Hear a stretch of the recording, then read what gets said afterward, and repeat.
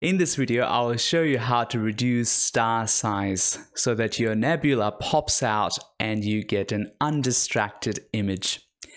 Well, to do this, go to Tools and Selection Tools and go to By Color Select. Now, look at the left-hand side here. You want to make sure your threshold is no more than 40, 50, it really depends on your image, but I usually don't go beyond 40 or 50. After you've selected that, zoom in to where stars are and click on your star. There you go, it has selected and identified the star.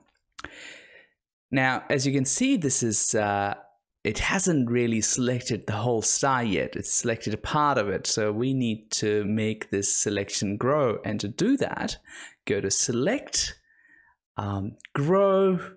Let's try 3 pixels. Nice. That looks like it is selecting most of the stars. Let's have a look. Yep, no, that's good. Well, next we will do some feathering. Feathering can be very helpful in giving us even shapes. So go to Feather and I will choose 5 pixel. Let's see what happens. Yeah, that's about right. Now let's zoom out to see how does this look. There we go. We've got a problem here.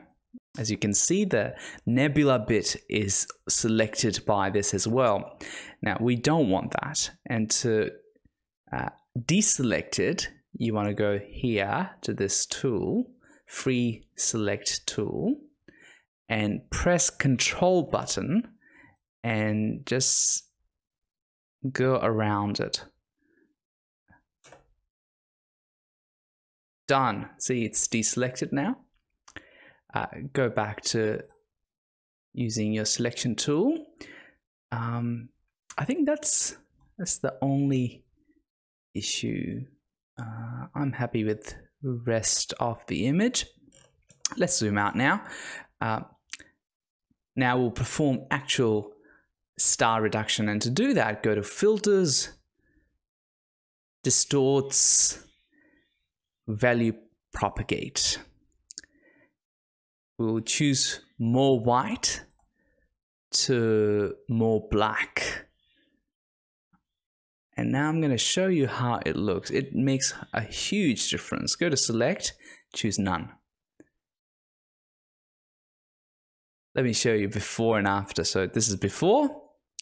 You can see that the image is very busy. There's so much going on. To this, where the nebula pops out and the image is so beautiful.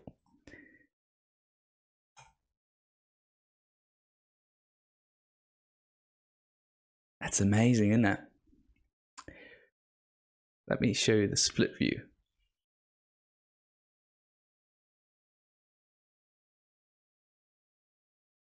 Also, there you go. That's how you perform a star reduction. In the next video, we will do some noise reduction. If you have not subscribed already, please subscribe so that you will be notified once that video is out.